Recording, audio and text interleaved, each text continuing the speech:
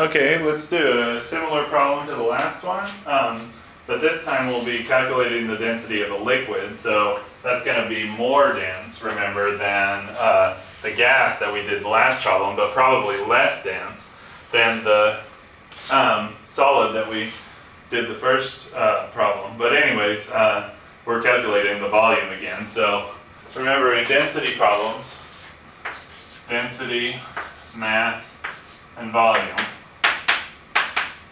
So it says, calculate the volume in milliliters, so that's important, of a liquid that has the density of 1.20 grams per mil. Remember, liquids and gases are usually in units of milliliters and liters, respectively. And a mass of 5.00 grams. 5.00 grams. So we don't know the volume.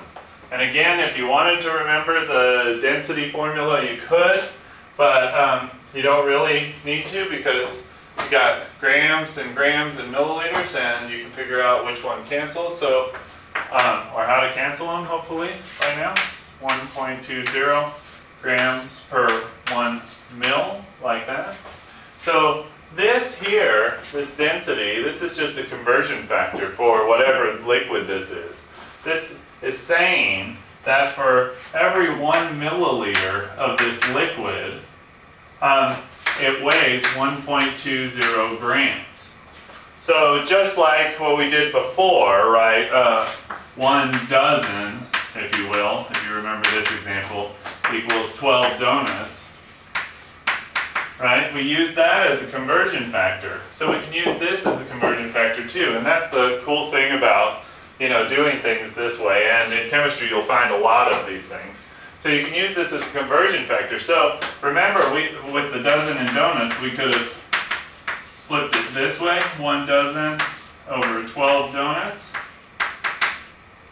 or, because that equals 12 donuts over 1 dozen. Why do they equal each other? Because they both equal 1, because they're the same thing, right? Because if you divide something by itself, it's the same thing. So in other words, we can flip this over. Okay, so why is that important? Well, in order to find the volume we know is units of milliliters, so we want to have those on top. So if we just flip this over, 1 mil, 1.20 grams, multiply that by 5.00 grams, cancel out grams. So then we just get our calculator out and say 5 divided by 1.2 equals 4.1666666. So this is the 366, so 4.166666 is higher than 5, so we're going to say 4.17, and you got to remember your units, because your number doesn't mean anything without units. So they're saying, well, how many mils do you have of this stuff if you got 5 grams of it? Well, you got 4.17 mils. And does that make sense? Yeah, you should have less than 5 mils. Why? Because 1 mil weighs more than 1 gram, if that makes sense. So again, we didn't even have to memorize that density stuff, right? So if you want to do it, density equals mass over volume, you could rearrange this equation to get volume equals mass divided by density. And is that what we did? Try it on your own, see if that's what we did.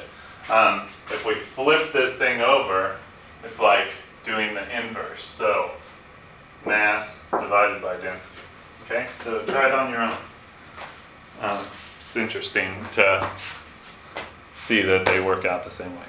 So hopefully there's no questions because the camera's stuck.